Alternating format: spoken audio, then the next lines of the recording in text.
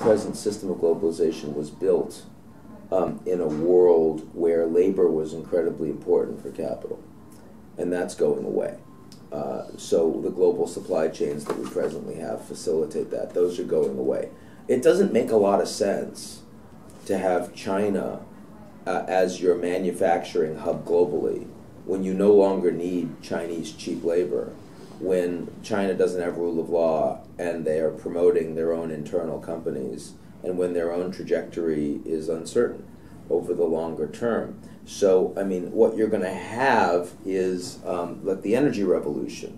Why would you care as much about security in the Middle East if you don't need to get your oil from Saudi Arabia anymore? I mean, as fracking becomes a global phenomenon and energy becomes decentralized, then you're going to be focused much more on the backyard. 3D printing, if you can make things on demand, even at scale, in a very customized way, in your house or down the block, then sort of what's the point of a centralized node for all of that? Now the big question will be, what about global data? Is global data going to get fragmented? Will the internet get fragmented?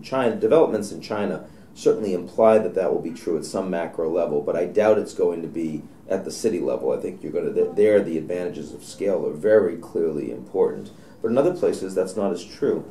So I guess the question will be, around the world, how many of the responses are only effective at the local level, at the decentralized level, so that in the U.S. you'll see very effective policy responses to inequality, but they're going to happen in municipalities and in certain states. They won't happen nationally. Inequality across the United States as a whole will grow. This, of course, happened in Europe.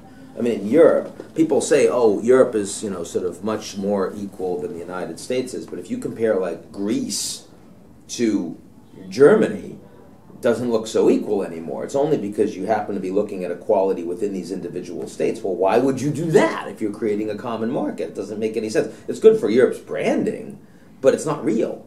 And we don't have, part of the problem is that the data that we actually collect to reflect on where the problems are way out of date.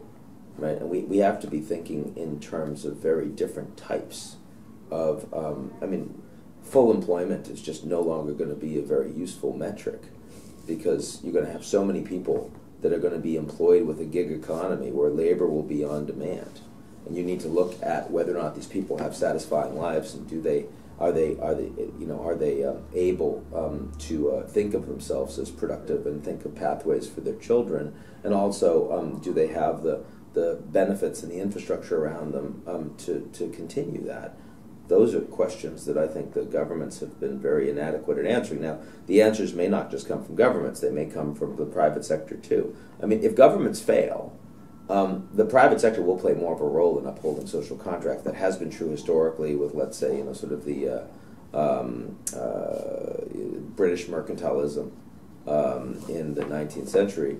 It'll also be true with big U.S. corporations that, say we need to make sure that these people are cared for, and that's a bigger burden on us, because otherwise the people are going to revolt against us, right? So it's going to change a lot. It's going to change very quickly. This is not a 50-year thing. This is a 10-year thing. You're going to see this like under President Trump. So do you think we can nail this wealth inequality issue? No, I think that we will address it in many different ways in different parts of the world. Some will be successful, some will be kicking the can down the road, and some will be incredibly explosive, and the question is the mix.